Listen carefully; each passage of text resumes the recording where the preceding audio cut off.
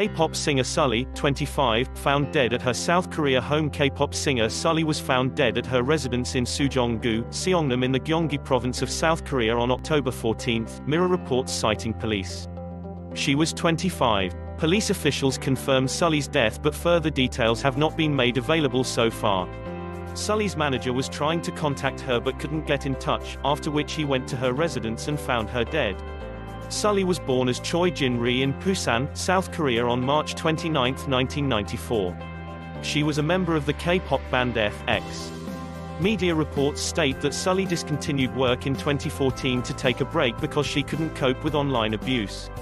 Sulli's break was supposed to last for a year, but she quit the group in 2015 so as to pursue a career in acting. However, Sulli resumed working on music after 3 years with a feature on Dean's 2018 single Dayfly. In June 2019, she made her solo debut with the single album Goblin. Sulli began working in television dramas in 2005 as she made her debut with the drama Ballad of Seodong. She also appeared in the films Fashion King 2014 and Real 2017. Sulli also won the New Star Award for her role in television show To the Beautiful You in 2012. Mirror reports that Sulli was battling a panic disorder and recently spoke about it on a reality show.